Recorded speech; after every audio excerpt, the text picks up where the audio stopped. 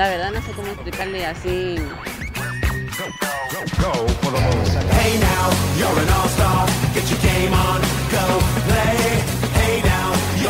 Es un evento excelente para el pueblo de Guatemala, para que ya nuestros gobernantes pues se pongan la mano en la conciencia, que ellos están trabajando para nosotros, la gente guatemalteca. También a los diputados les hago un llamado, ¿verdad?, para que trabajen así honestamente, ¿verdad?, y no llevarse el dinero del pueblo con la corrupción. Guatemala mostró ayer la fuerza que tiene, ya que el 75% somos indígenas y nosotros somos el pueblo, porque no es justo que unos cuantos diputados manipulen toda esta nación.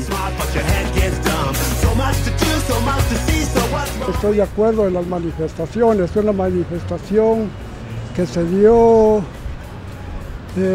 con gran participación de la población guatemalteca. Entonces yo anhelo para Guatemala que un día pues haya cambios para beneficio de toda la sociedad. Considero que Guatemala tiene el derecho de poder exigir porque él fue el que eligió. Lástima que no están cumpliendo con lo que dijeron en campaña.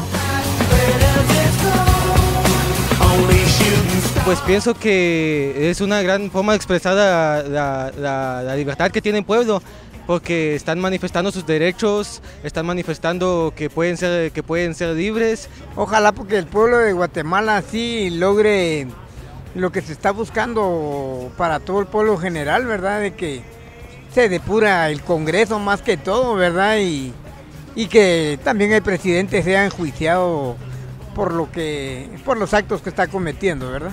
Muchas personas estuvimos en la plaza, alzando nuestras banderas, gritando, cantando el himno. Entonces fue un fervor muy bonito, se sintió un sentimiento de cooperación, no hubo violencia para nada.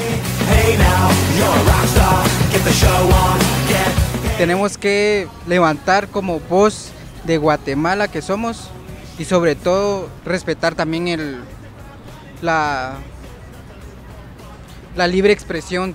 Nosotros tenemos voz y voto y si no lo hacemos valer, tampoco podemos decir quién lo hizo o cómo lo hizo o quién lo opinó. El paro nacional tiene realmente mucha relevancia y mucha importancia porque la sociedad está cansada y realmente no lo veo como una distracción ni lo veo como una sublevación.